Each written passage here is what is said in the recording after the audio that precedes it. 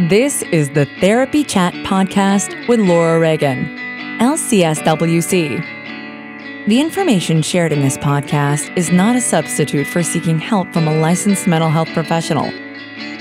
And now, here's your host, Laura Reagan, LCSW-C.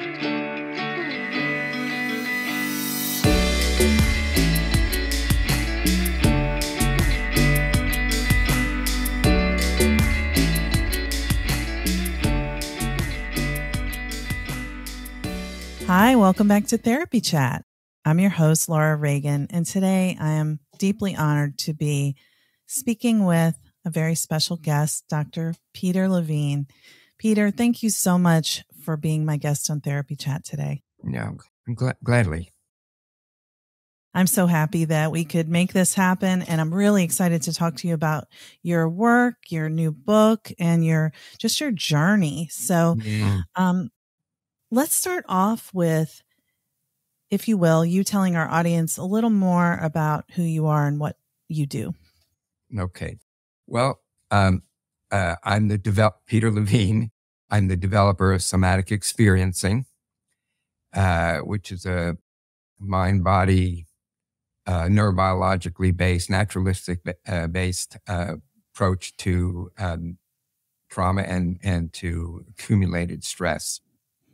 Let me just tell you quickly where my journey began. When I started developing my work in the late 60s and 70s, I guess you could say I was fortunate because the definition of trauma as PTSD was still another 12, 13 years in the advance. And so I didn't know that trauma was a disorder of the mind, the brain, and even sometimes said to be a disease that could only be treated or managed with helping people change their thoughts and using medications and so forth. And by the way, I'm not against medications temporarily. Sometimes it can be helpful, but anyhow, it's certainly not the solution or a solution. So when I started working with people and they would start experiencing very powerful sensations in their bodies. And these sensations, a twisting of the gut, the fast beating of the heart, and so forth. And then as I kind of pursued this, it became clear that these were due to traumatic events, what we'd call traumatic events.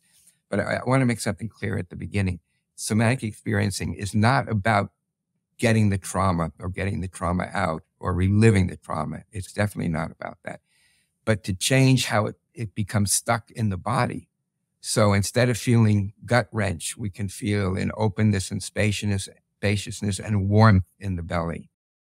And then maybe to look back at the images that might be coming up or thoughts that are coming up. But the key, again, is really the living, sensing, knowing body. And that's the term somatic experiencing, the name of the method, which means it's the experience of the living body, of the soma, not just of the anatomical, but the living, knowing body. And so I then started to teach this. I tried to teach this to a group of therapists in Berkeley, California. And so we would meet every week or two at they call it my tree house in Wildcat Canyon. And I would work with people and I would try to find the language to explain what's going on. Now, one thing I want to say about somatic experiencing is that it is not a therapy per se, but it's an approach. It's a methodology that allows people to do what they do better, to let them to do what they do, how they do what they do. So in a way, it has this kind of a unique position in the therapeutic landscape. So that's basically the beginning of my work. And then starting from if people ask how many people have been trained in this, I think it was about 12 or 15 people, because my mind is still back at my treehouse. So I was absolutely, quite frankly, shocked to find out that trained, how many people trained? I think it was something like in 44 different countries that like 50 or 60 people were trained in this method. So, so in a way, when I started to try to teach this, the reception, let's just say at best, was lukewarm. Mm. It seemed like, many people were saying this could be dangerous for people to feel their bodies, which I think was really revealing more about themselves. But that has really changed. So I felt a real burden to try to find a way to get this out in an effective way. And this went on for some years, really. And now I'm it was a burden that I was carrying on my shoulders. But now I realize that there are at least 50 or 60 trainers that are carrying the work out into the world. So I don't have that burden on me. So to the question, have I done enough? I can answer that in the affirmative. Mm. If I try to answer the question, am I enough? Well, that's a little bit difficult.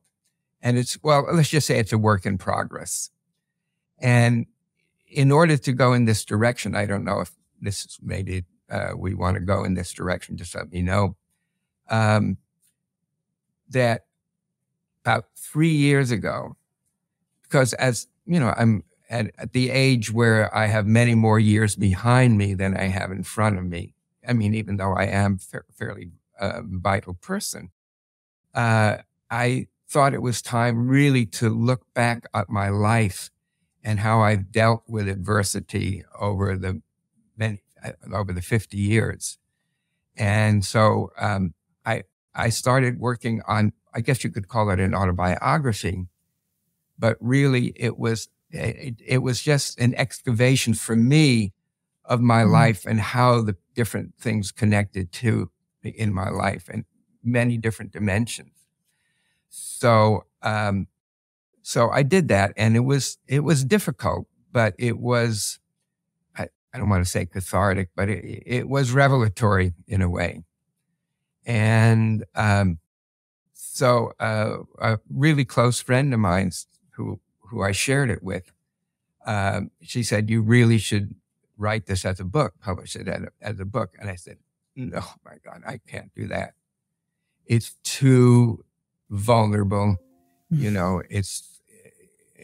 and I just left it for a while. And then, thank you. And then one of the publishers that I worked with, I don't know how he got a copy of it, but he got in contact with me and said, look, I think you can make this as a book, but it won't work yet.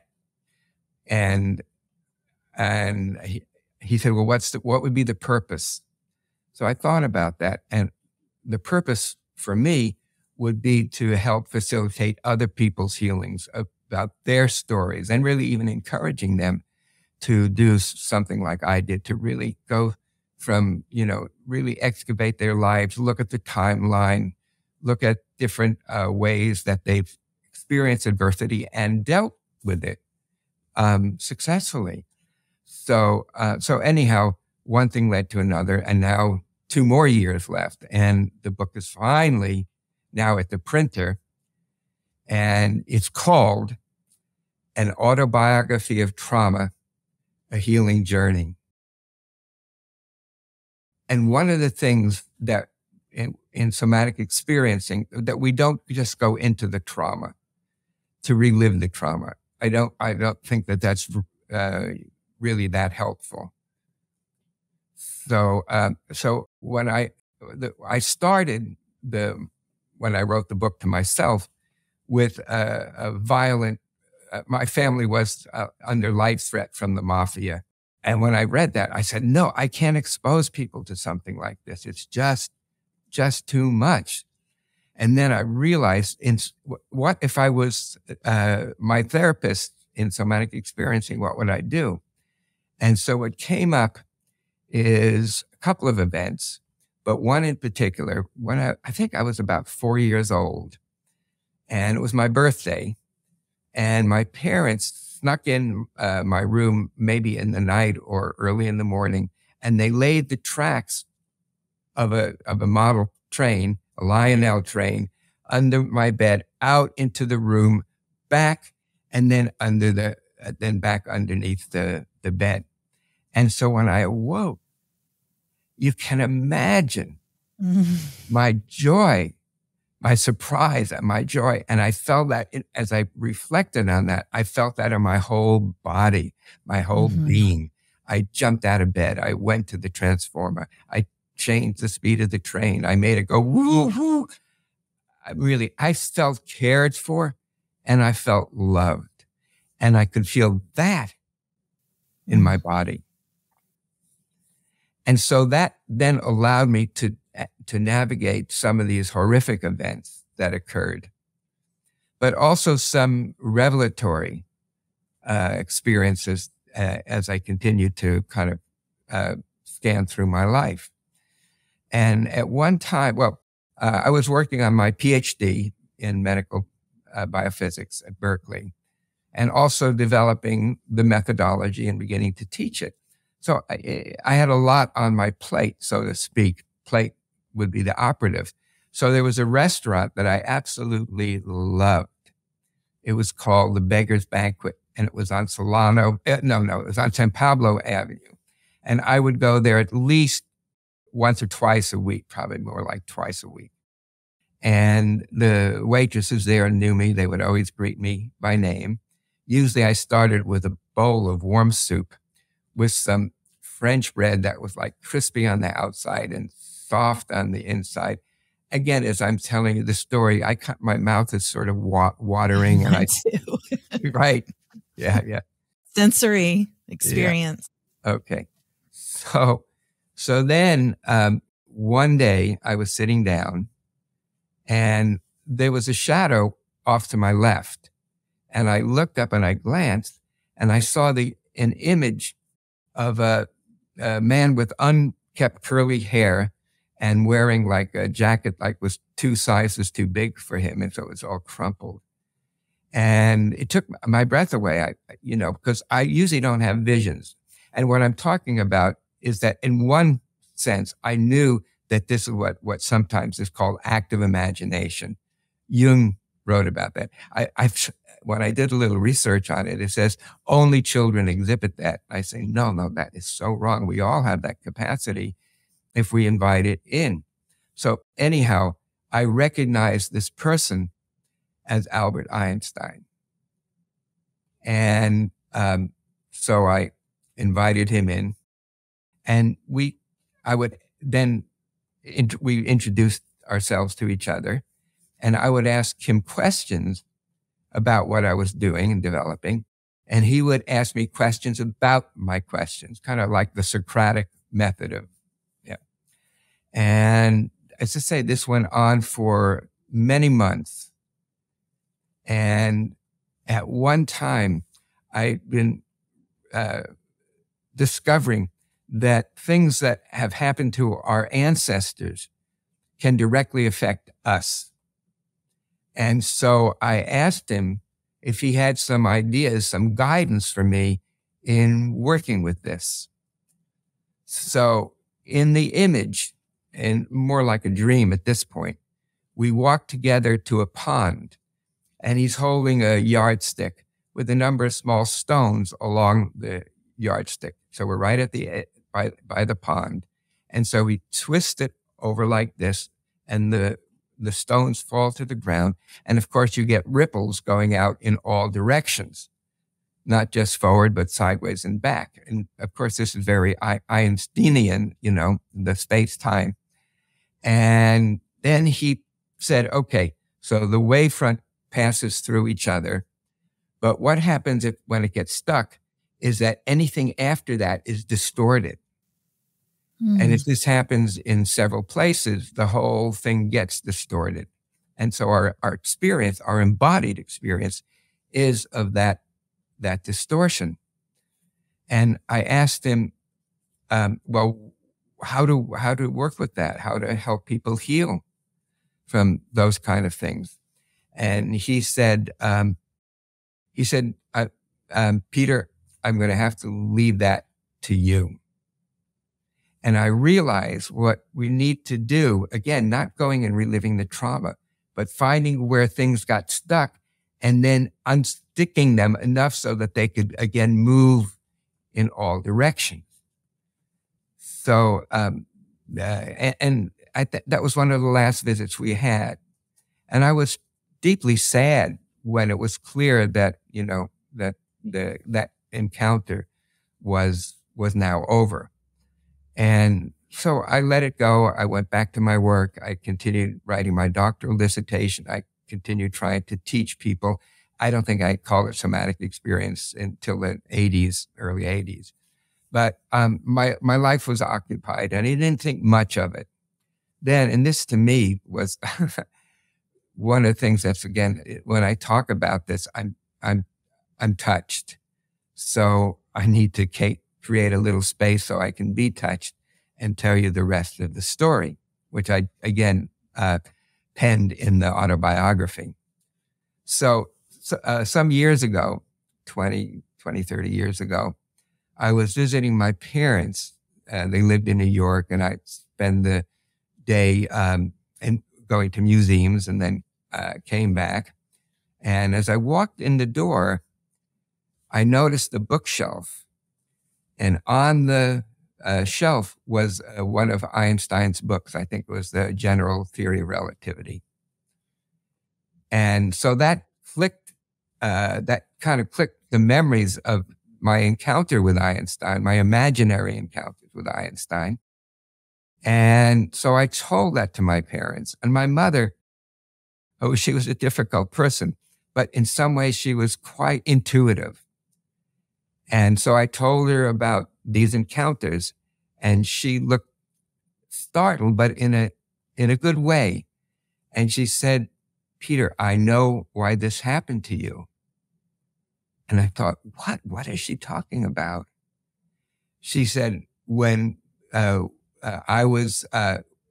when you were in utero with me, I was 8 months pregnant with you, and your father and I were canoeing on this lake. And then a wind squall came up and tipped the canoe. And we both were in the water, and we couldn't right the canoe and so they were sure to perish. Just at that moment, a small sailboat came by, and there was an old man and a young woman in the boat, and they pulled my parents to safety. And they introduced themselves as Albert Einstein and his stepdaughter. And at that moment, I said, oh, God. Because she reasoned that in that moment of life's threat, Einstein saved all of our lives. And in that way, we were bonded. We were melded together. And over my lifetime, at times of trouble, he's come to me, and I've, been able to ask him questions. I don't have the image of him being there, but it's still something like that. So in a way, my life was made up of these synchronicities, of these dreams, which really informed what I wanted to do, what I needed to do. When I was ambivalent about making this into a book, I also had an interesting dream. And I was facing into a meadow, and in my hands, both hands, there was a bunch of papers, and clearly there was typewritten material on it. And I was confused, and I looked, to the right, to the left, and I was in conflict, or I was not knowing really what to do. In that moment, speaking of the wind came up from behind me, a breeze came up from behind me and took these pages and then scattered them along through the meadow. And then I realized at that moment that, yes, I would write the book as an autobiography, that it could help people heal. And it was, again, difficult to do, especially certain parts about my sexuality that were also very, very, very scary to write about. But then, the publishers want you to get endorsements from different people. And so I got some of the most touching endorsements of people that I knew and friends, colleagues, and other people. And I knew that I was doing the right thing and that they were supporting me.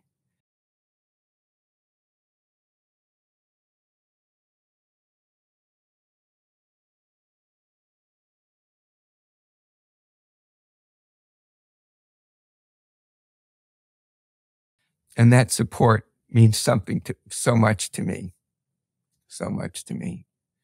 Because in some ways, I had some support as a child, but in many ways, I didn't have support because these were secrets that were held, that the mafia was threatening to kill our whole family. So it was never talked about. My brothers and I knew something was wrong, but we didn't know what it was. And so we didn't get the support from them because, again, it was hidden. So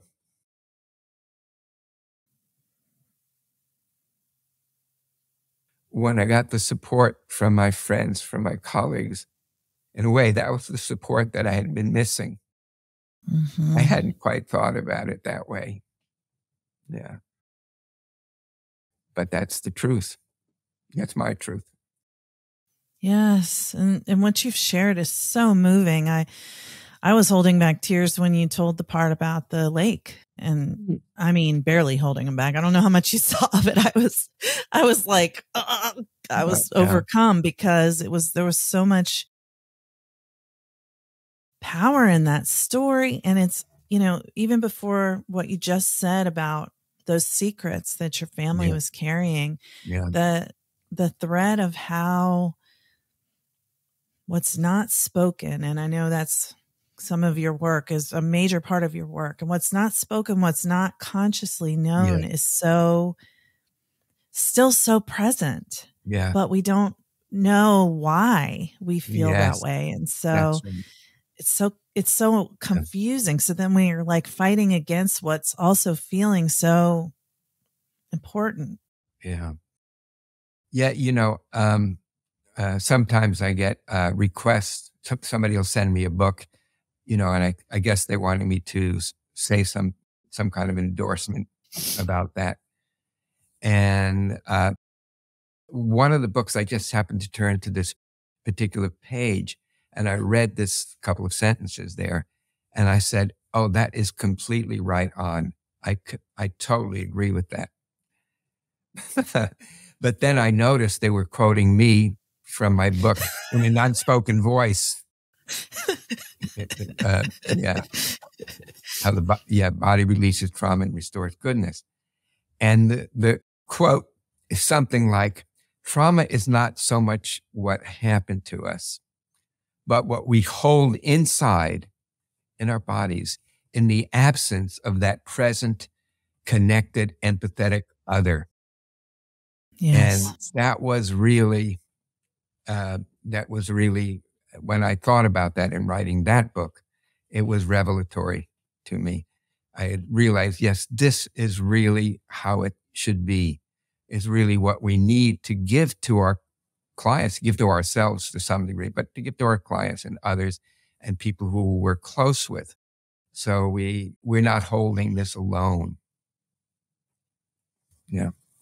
Yes. And I'm hearing, and I would be a liar if I said I've read all of your other books, but I know of them and I just haven't read them because of like time. Fine. But, but the message I hear there is like, whatever isn't being, whenever there's something and there's not someone there to witness and hold it with you, that's when it has to go underground and out of your awareness. That's right. That's right.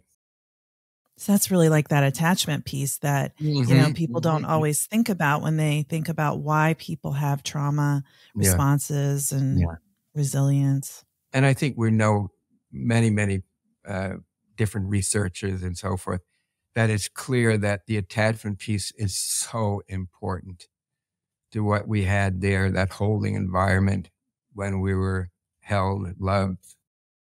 And, but that's one of the things is that's always there as a possibility. Even if it didn't happen then, it can happen later. Well, in the example I gave about waking up to the train, I felt loved, but I had a very difficult childhood around attachment. It was actually quite terrifying.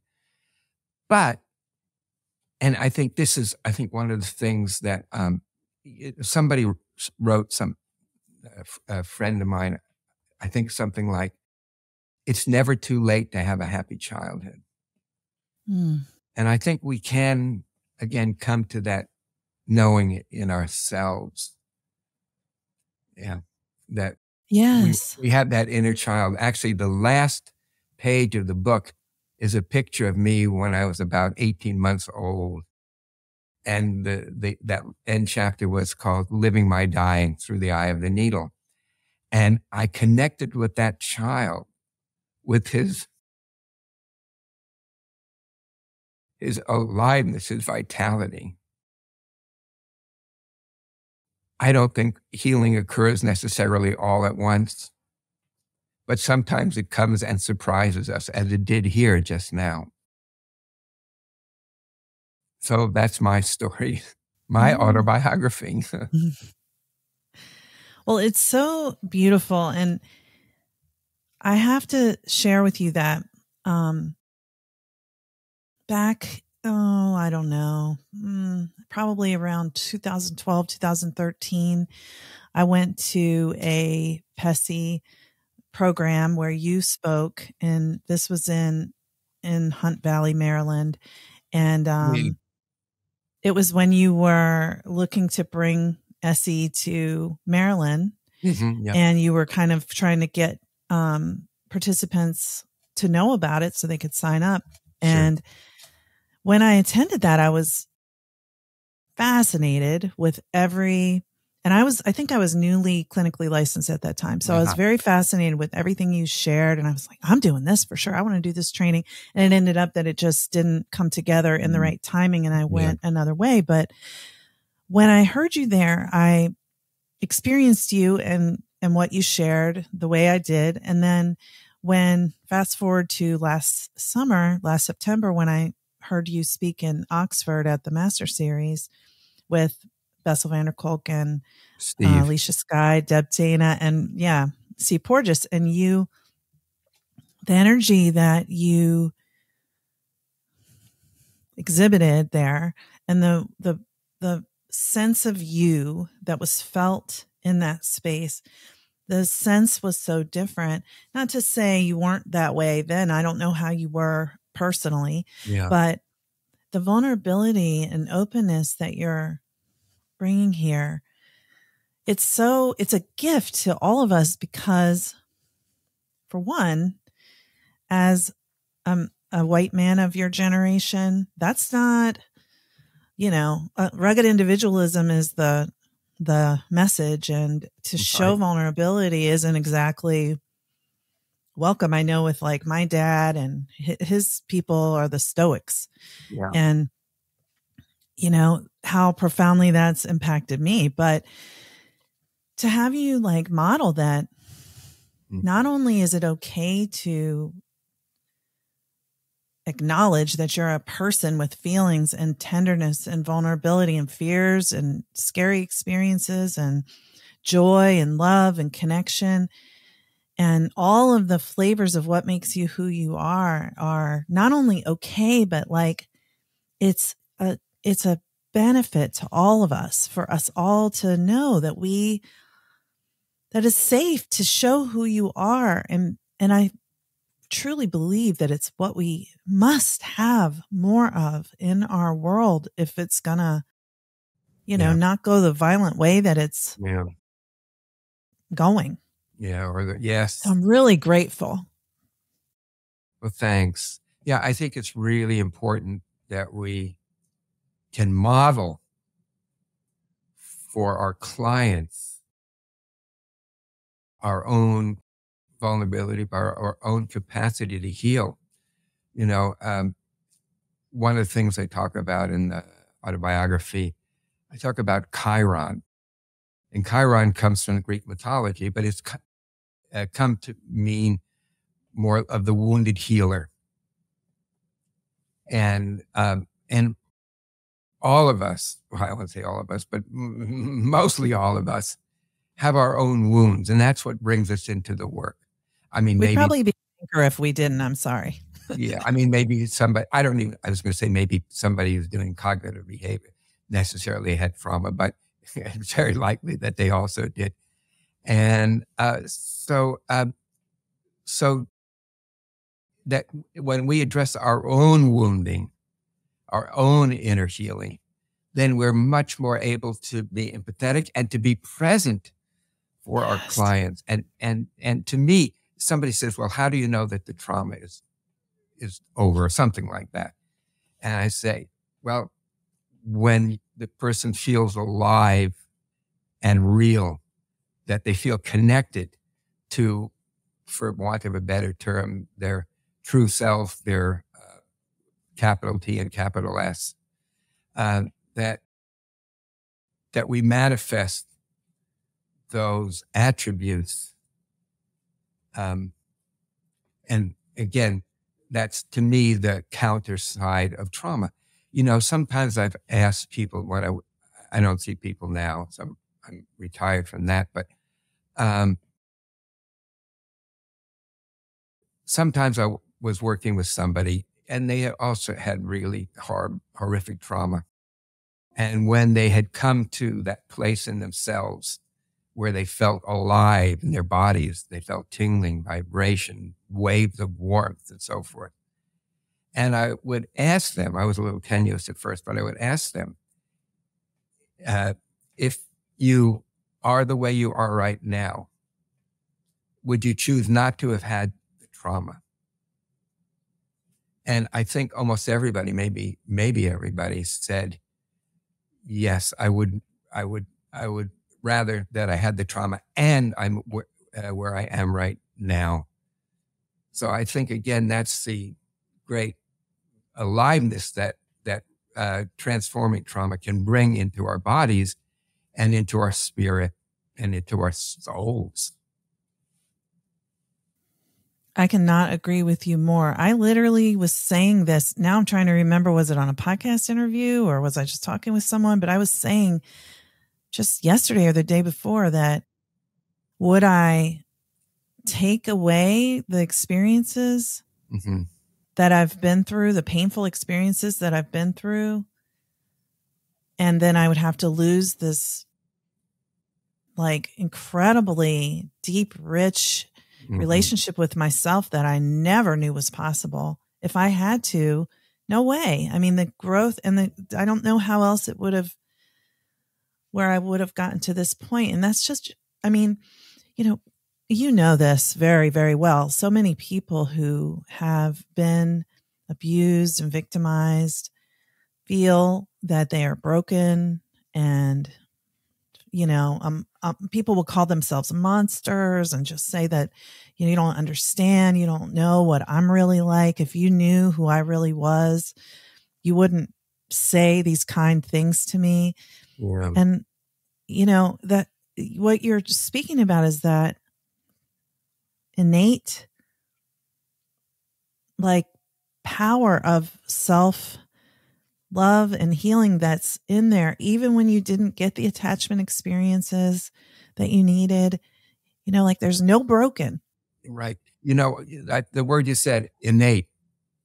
Yeah. It is that we all have an innate capacity to move towards healing and wholeness. And as therapists, we're not curing our patients, at least from my book, our patients' traumas, but we're enlisting and helping them enlist that healing power, that force, the instinct to heal and to come to wholeness, to self. Yes. I find that so hopeful because when I've been in my trauma reactions, when I've been down in deep, dark spaces where I thought that I was so, hopeless, it was never going to get better, that I I didn't know that our drive is towards wholeness, not towards just like decline and crash, you know? Yeah, I do. I mean, I think that's really about the human condition. Mm-hmm. And I think the two choices, we either that or we go to violence, not just violence to others, but violence to ourselves. Yeah, I know. I remember telling my therapist, well, I'm nonviolent. I don't hurt other people. And he said, violence isn't only towards other people. And I was like, oh. Well, I am deeply, deeply grateful and honored that you have taken the time to share a small piece of your story and your journey with us here. And I know that the listeners will be very moved by everything you shared and inspired. So I would love for you to tell us, because you have like Somatic Experiencing Institute, you have Ergos, you have a lot of ways that, in addition to your books, many, many books and this new book, that you serve our world. And you say a little about that, about the places that people can go from this point to more with your work? Oh, sure. Well, you could go to the somaticexperiencing.com website, and a lot of that material is there. There's also a link, or you can go directly if you're interested in finding an SC-based therapist or training. You can go to traumahealing.org, and that's the Somatic Experiencing International Training Institute. So, and then we have an event like one that's coming up called the Immersion, and I think that's also mentioned. Talking about Oxford, when we were there, it was you could go to different workshops. So you had the keynote speaker, so it was me and Bessel and Steve, but then you could go to breakout. So Melissa actually came up with the idea, and Scott Lyons from Embody Lab, that we would do an immersion where every day it would probably start with the old fogies, us, but then also the younger ones. Because I think if people ask me, are you hopeful? Are you a hopeful person? I said, well, I'm hopeful as long as I know that the younger people are really also finding their selves. And so anyhow, and then there's also the opportunity. I think it's streaming as well, but if you're there, it's also the opportunity to actually work with some of the SE trained therapists who'll be there. So, but anyhow, I think all of that is on that somaticexperiencing.com website. Right. I don't know if I've ever seen it, but. So it sounds like the immersion is through the Embody Lab and has other speakers too. Like is that way, maybe Ariel Schwartz is maybe one of the ones she's who there. I love. And Gabor, my friend Gabor, and my Beautiful. friend Bessel van der Kolk will be there. And I think it'll be a really a different kind of event. And so I don't know if I'm looking forward to doing one more thing, but I am looking forward to that.